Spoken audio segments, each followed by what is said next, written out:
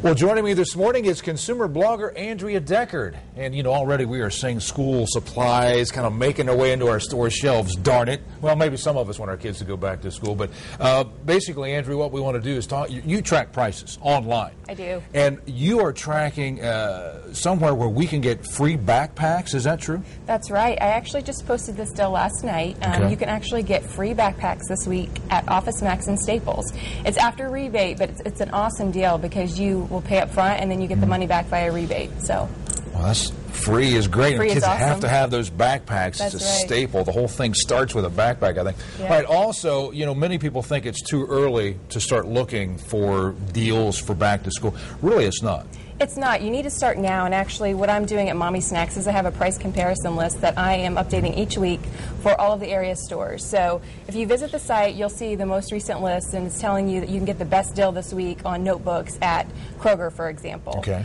So I encourage you to visit the site, and then I'll give you just other tips to help you save on back-to-school shopping as well. Now, I noticed you have some other tips as well for back-to-school supplies, other deals, particularly military families? Yeah, actually, I just posted this also yesterday. If you visit the site, I sent you to a link to help you get a coupon booklet. So if you're a military family, visit mommysnacks.net, and I just posted a deal to be able to request a coupon booklet to be able to use at the commissary. So that will help you save a lot, too. How do you keep up with all the supplies and all the deals and all the gimmicks at times? Well, you know what? I'm a mom, and I have 3 boys, so I have to kind of immerse myself in it anyway to help save our family money. But I'm just also very passionate about trying to help people save as much as they can. So. Well, it comes out, I think, in your blogging and the tips that you give us. And there's other supply tips that you have as well. I do, and I'll just share a few really quickly here. But the most commonsensical thing that people probably don't always think about is reusing their stuff. Reusing? You know, just this past week I looked through my boys' supplies from last year and I said, okay, what can I reuse this year?